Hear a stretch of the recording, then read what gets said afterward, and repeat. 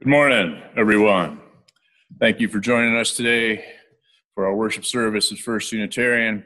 I just want to take a moment and acknowledge the world we're living in right now and what has been on our TV screens and what many of us have experienced in person over the last few days. That is the protests and the riots and the agitators and the police and the National Guard.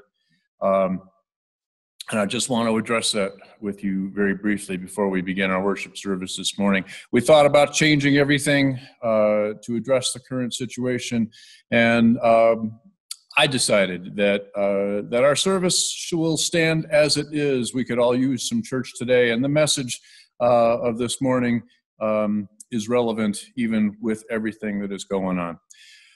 Anyone who has spent any time around First Unitarian Denver or knows our congregation knows precisely where we stand on the issue of whether or not Black Lives Matter. In fact, they do. And what they are telling us is that they cannot breathe. And I would just posit that all of us have that, are in that situation right now. We cannot breathe in the current conditions under which so many of our fellow citizens, Black and brown, are living in these times. So if you are going out to a protest today or at any time soon, please stay safe. Don't go alone. Let someone know where you're going. If you're not going to a protest, if you're just staying at home and watching it on TV, know that this community is with you. You're not alone. We are going to get through this. We're going to keep working for change. We're going to stand with our brothers and sisters who are oppressed at this moment. And that's all I have to say to you right now. Let's proceed with our worship and just know that you are not alone. Thanks.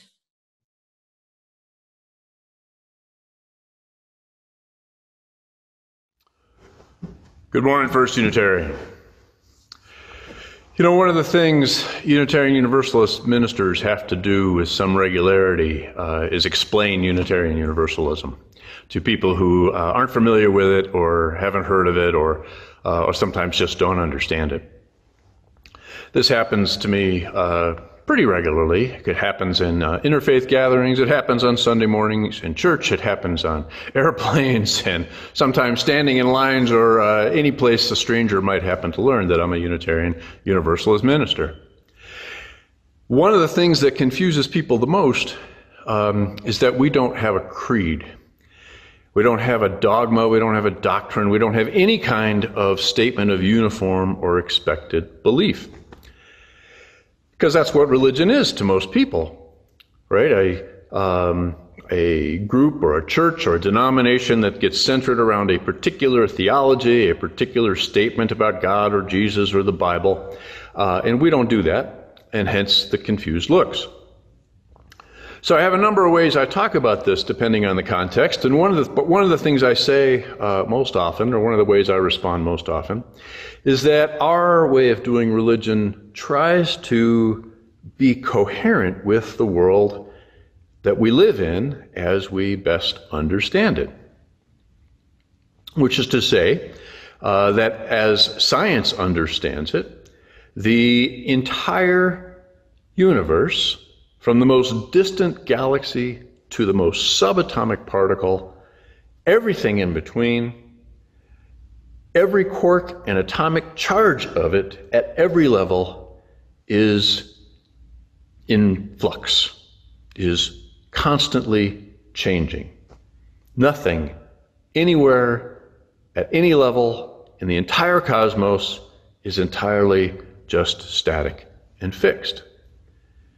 So it just doesn't make sense to us to say that God is this, or Jesus is that, or the Bible is inerrant, or any other claim of absolute, unchanging truth, theological or otherwise. Such a belief would be the only thing in the entire universe, anywhere, anywhen, at any level, that would have that particular quality of being unchanging.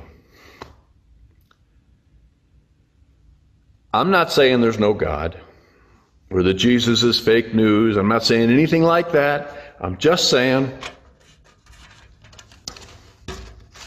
I'm just saying that the idea of an unchanging and unchangeable reality is a human construct that has no parallel anywhere in the universe as we understand it. So our whole soul living theme for the month of May is change. And the title I've given my comments today is Every 7 Years. That came from something I read not too long ago that said that every cell in the human body is replaced every 7 years. And that struck me as kind of cool and poetic. Well, it turns out that's not really true. It turns out there's a lot of variance in how this whole birth and death of cells occurs. So for instance, your taste buds and the linings of your stomach only last for a few days. Skin cells and white blood cells last for a few weeks. Red blood cells last for a few months. Bones can be up to 10 years, and so on and so on. Only, it turns out, the neurons in your brain and the lenses of your eyeballs stay with you from when you're still in the womb until the day you die. And even those change their respective connectivity and their respective shape. I did learn, though, I think this is even cooler, that on a molecular level, 98% of the atoms that make up your body change every year. Every year. You and I are literally about as physically, chemically fluid as wind or the ocean, as fleeting as a thought, as fragile as justice. We just morph at a slower rate than wind or the ocean, which I also think is beautiful and poetic and profound. Buddhism has been teaching this basic truth for about 2,500 years. The Four Noble Truths as handed down from the Buddha himself. The first noble truth is dukkha. That's the ubiquitous human feeling of there being kind of an underlying dissatisfaction. There's something is missing, or something is wrong, or something is, something's not quite right. Dukkha translates roughly but incompletely as suffering, but it also means unrest, angst, ennui, emptiness. No one escapes that feeling entirely. The second noble truth says that these feelings of unease or dissatisfaction arise from desire. And my colleague, Reverend James Ford, a Unitarian Universalist Buddhist minister, wrote this: our experienced I, filled with hope and fear and most of all desire, clings to passing things as if each were ultimate reality. And as one thing after the other disintegrates, passes away, or dies, the clinging ego is constantly bruised, hurt, crushed, or marked by anxiety.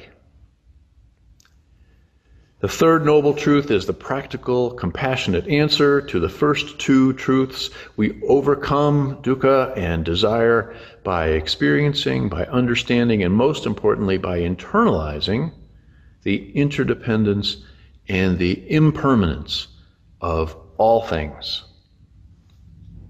The classic Buddhist sutra, the Avatamsaka, teaches that the entire universe depends on every single part of it, which is to say every person, every plant, every speck of dust is essential for the whole to exist.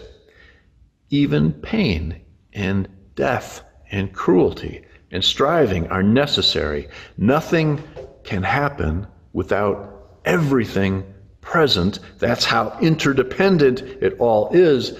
This is not an easy concept. And the fourth noble truth presents the vehicle, the path toward these realizations. It is the eightfold path. Man, you just gotta love a spiritual tradition that gives you a numbering system to go by. The eightfold path consists of right understanding, right thought, right speech, right action, right livelihood, right effort, right mindfulness, and right meditation.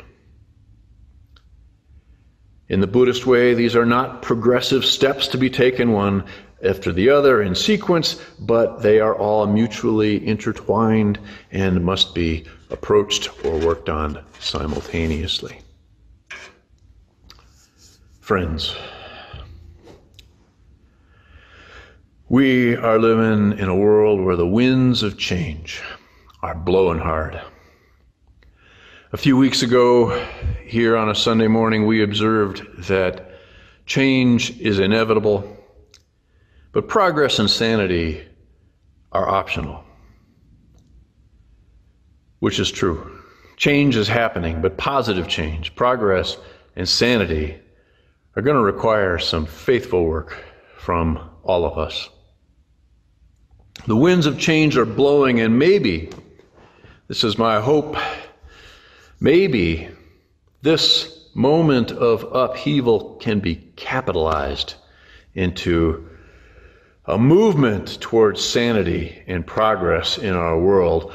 What if this is all of this? What if this is an excellent time, maybe a perfect time, to be thinking about and working towards and shouting out about the kind of world we want to emerge from this chaos and all this mess, so that what emerges is a world where, for just an example, where an unarmed, handcuffed black man isn't murdered in broad daylight on a street by unaccountable police, or chased down and murdered while jogging, or choked to death on a sidewalk for selling cigarettes, or any number of other activities from which a white person would have simply been able to walk away.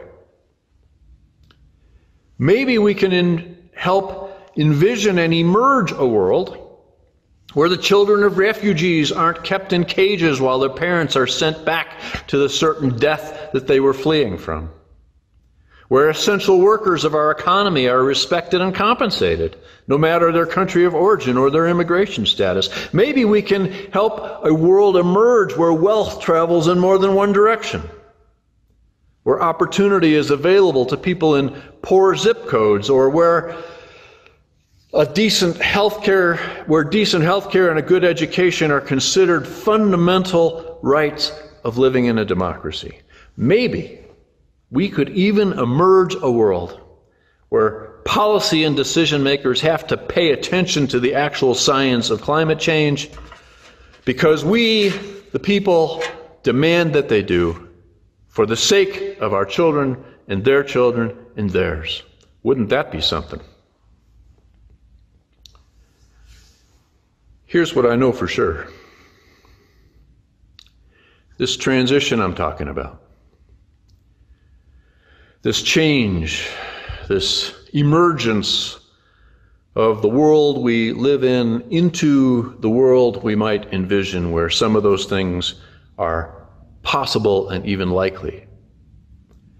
That transition is first and foremost a spiritual transition of the human spirit, yours and mine.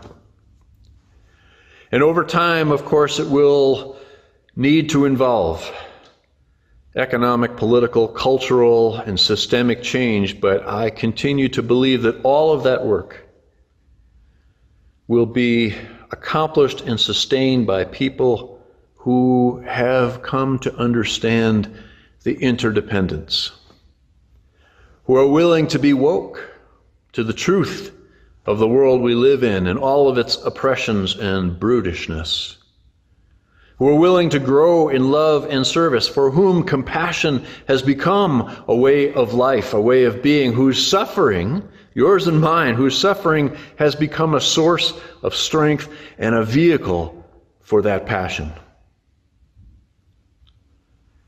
That's the other answer I give to this question of what is Unitarian Universalism and what do Unitarian Universalists believe. I tell people that we believe that the only true measure, the only litmus test, the only meaningful way to tell if your spiritual path is worthy and noble and worthwhile is how much love and how much justice you are creating in your heart and in the world as you go. And I'll extend that. How much love and justice are we as a community creating in our hearts and in the world as we go. That's the way we tell. That's the measure. That's why I remain a Unitarian Universalist. That's the measure. And the rest, friends, is mystery. Amen. In just a moment, you are invited to type into the chat box your own reflections or thoughts on anything you've experienced today during this worship service, or on the questions for wonder that will be shown on your screen in just a minute. What are you working to change in your life right now? And what are you clinging to that will, in fact, someday be gone? I hope to see you again very soon. Bye-bye.